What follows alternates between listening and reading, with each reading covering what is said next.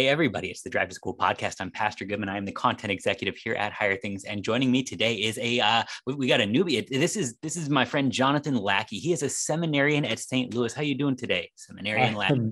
I'm doing absolutely awesome. How are you? I'm doing okay. It's impressive that you're doing awesome because I know that term's got to be coming to a close here. Yeah, it's the post so in seminary, right, at St. Louis, we've got semesters, and so they're divided obviously into quarters. And so you have reading week, which is a very academic sounding way to say fall break. And once fall break happens, that last quarter is kind of brutal. It's a lot of work, but it's a lot of fun too. Learning a lot of stuff. And but yeah, it's the weather gets colder and the work piles up. That's how it works. I'm sure all of the potential church workers are just terrified of this. So let's talk a little bit about seminary life, because yeah, sure. That's just it. Everybody sort of has their preconceived notions, and every pastor is sort of, we talk about seminary with this both love and hate relationship, because at one hand it's this wonderful time in our lives where we learn all this stuff, and on the other, it is work. So like Yeah. let's maybe go from the beginning. All right, let's do it. How'd you get roped into this mess?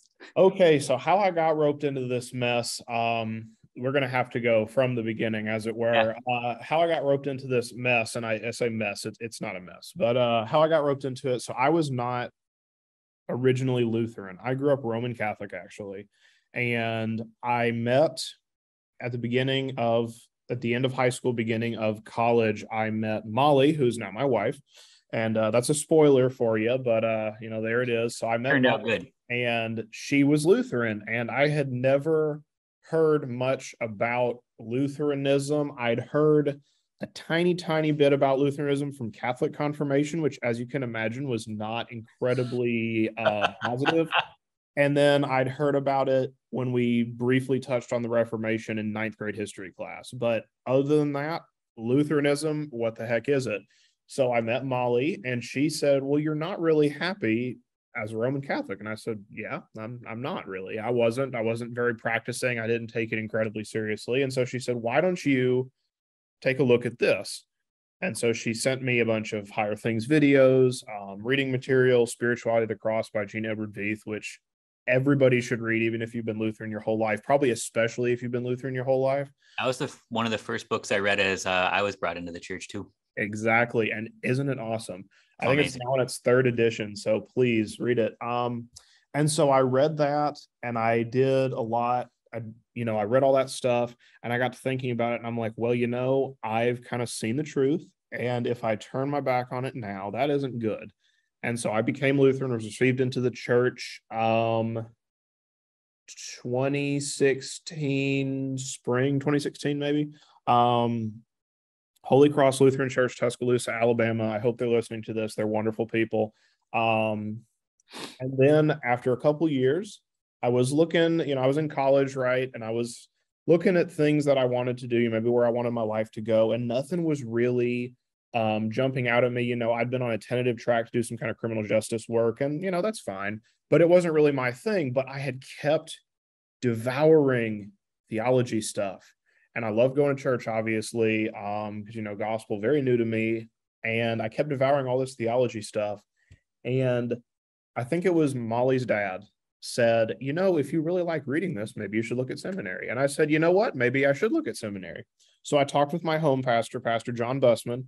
And because by that time I kind of transferred my membership up to St. Paul's in Coleman. And so I talked to him.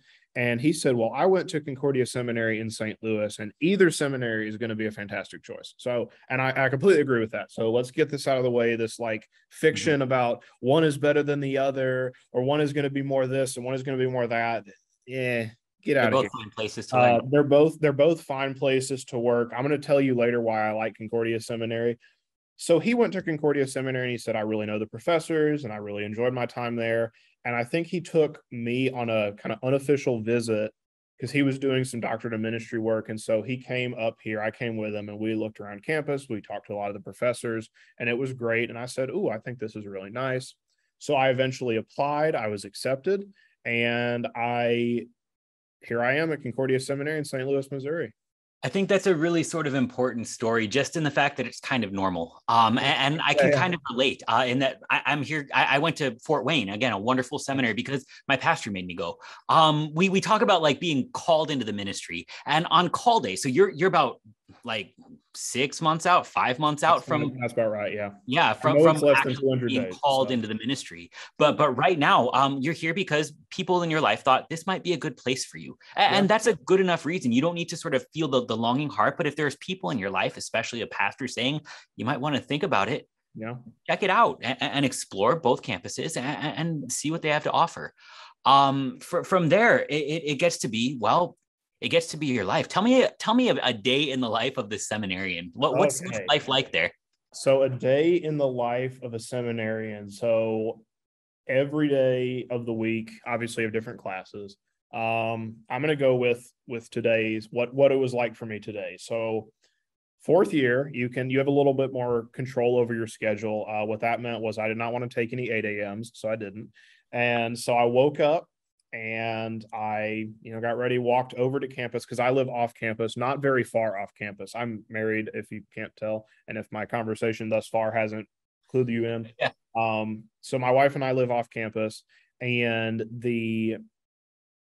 so I walk over, I come to the library and have a cup of coffee. If there's any reading I need to catch up on, talk with some of my friends who are also in here, kind of the library, which I'm actually in the library right now. This is kind of one of the classrooms in the library that's empty.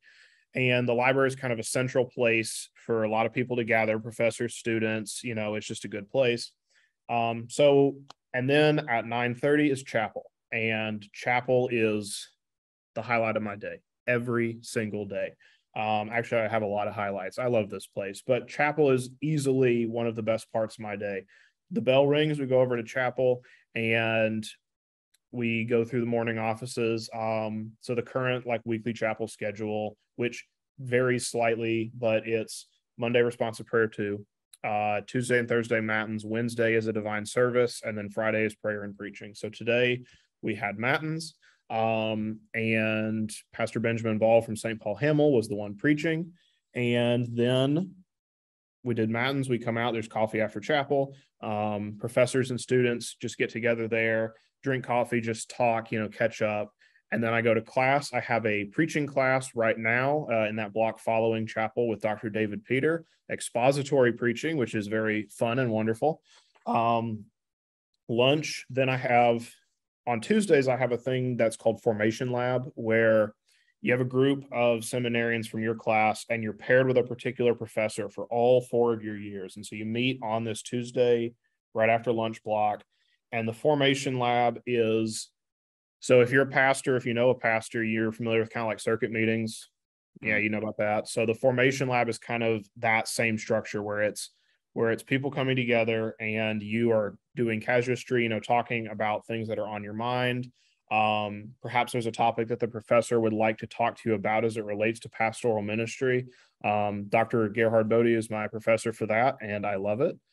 And then we go from there to the last block of classes, which for me right now is ethics with Dr. Joel Bierman, which is just a phenomenal class. We just wrapped up 3 days looking at Dietrich Bonhoeffer and his writings, or Bonhoeffer, I forget. But it's wonderful. And so it's a full day, as you can tell. But it is so formative and it is so wonderful. I love it here. I love being here. I love learning from these professors. I mean, we have a absolutely world-class faculty, and it's just wonderful. It's a start to finish thing. And so we talk about them like they're full days, but they're days that you end up usually walking out of with more energy than you put in. I know that there's work that goes into it, but you're surrounded by people that become family, and you're surrounded by stuff that you love. There's always more to learn. There's always people who are excited about the things that we're excited about.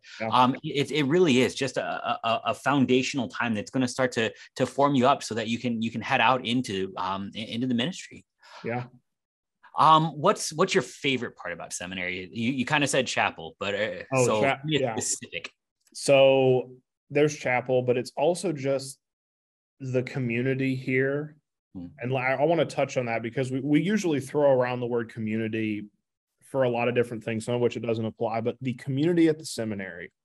So if you've been to undergrad, especially if you've been to like a bigger school, sometimes it seems like, okay, I'm sitting here in this lecture in this hall with 100+ other people. The professor doesn't know who I am. These other students don't know who I am. I see the back of their head. Maybe they'll look at me when they're trying to look out the window.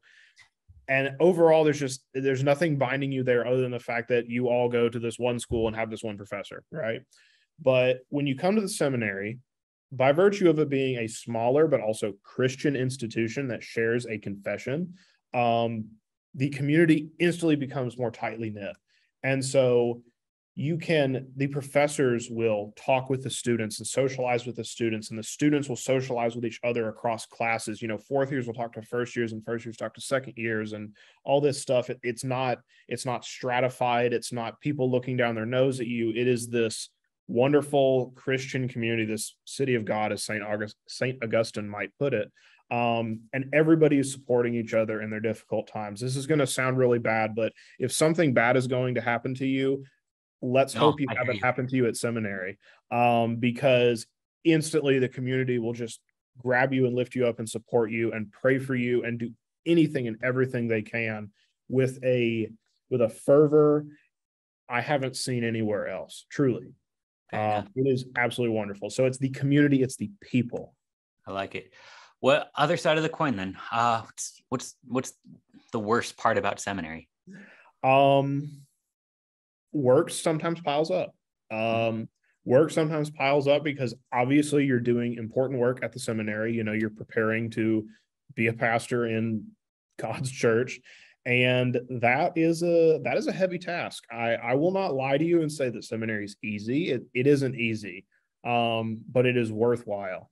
And work sometimes piles up. You get a little bit of a crunch, but it's never hopeless.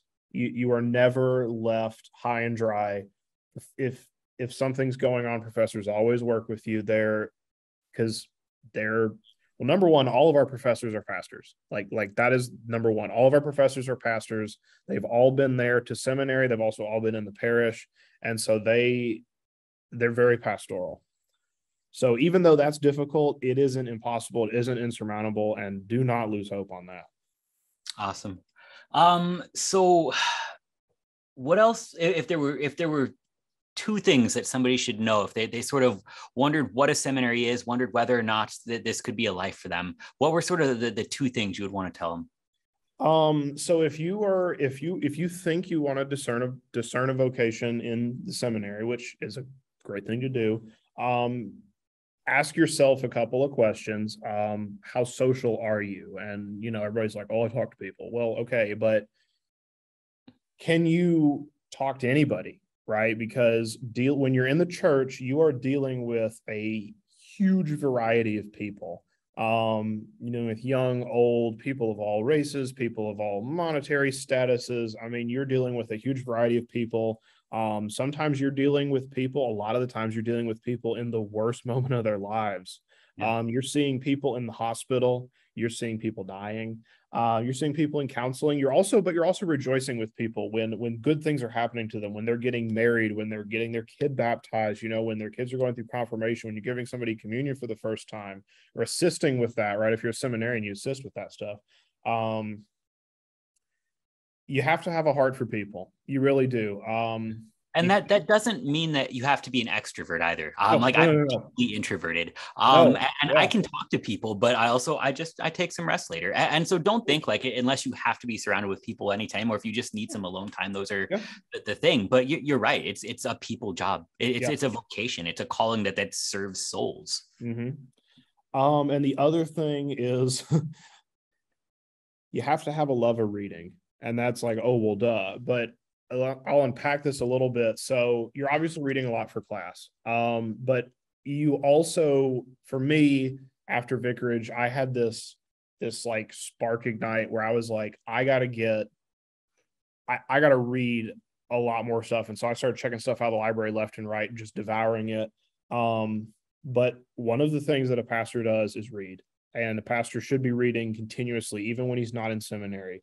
Obviously the Bible, obviously the confessions. all these other great works, dogmatics, commentaries. I see you've got a couple of Blue Concordia commentaries on your shelf back there.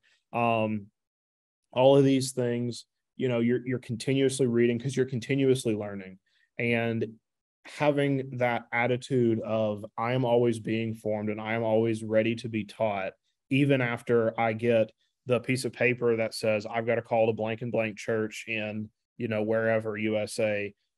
You can't shut it off there. You got to have this learning attitude. Yeah, that's fantastic. Jonathan Lackey is a fourth-year seminarian. That means he's almost done. The Lord sustain you in your studies. I look forward to seeing you out here. Thank you.